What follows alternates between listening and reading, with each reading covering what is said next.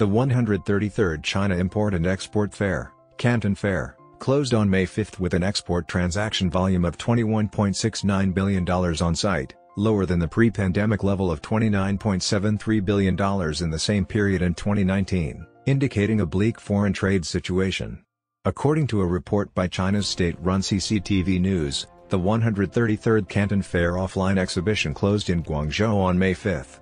The fair had over 2.9 million visitors, and the on-site export transaction volume was $21.69 billion. The Canton Fair had both online and offline participants from 229 countries and regions, with 48.6% of the purchasing businesses from countries along the Belt and Road Initiative.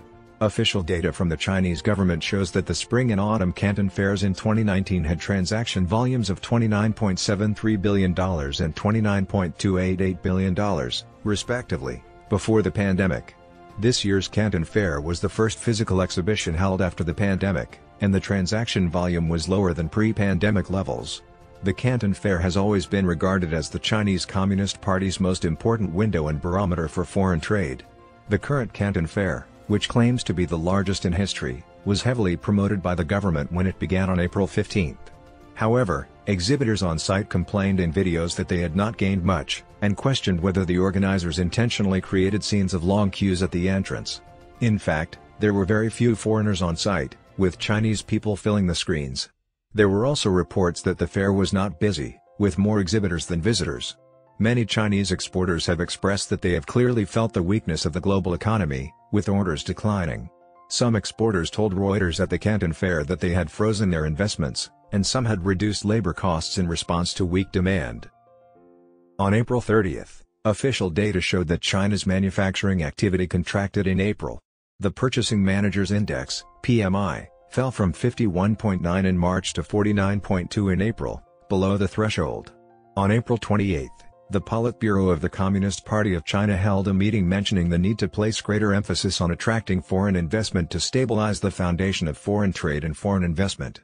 The Hong Kong newspaper Mingpao reported the next day that the Politburo's instructions indicated that attracting foreign investment and stabilizing foreign trade would be extremely difficult for the authorities.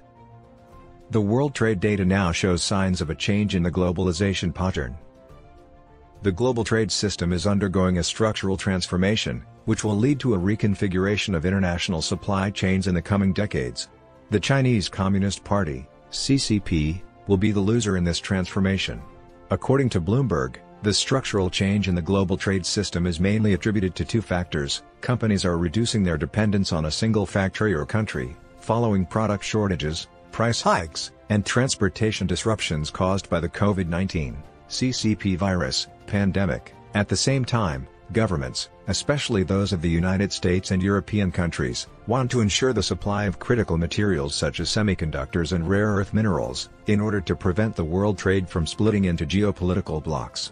This transformation, known as reglobalization by some, will take several years, but the current trade data has already provided some relevant clues as to who will be winners and who will be losers. The escalation of geopolitical tensions between China and the United States has fueled speculation about partial decoupling between the two countries.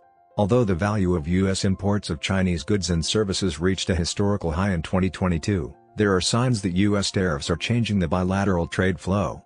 According to analysis by Chad Bowen, a senior researcher at the Peterson Institute for International Economics, the value of goods subject to tariffs imposed by the U.S. on imports from China fell by about 14% compared to pre-trade war levels in 2017.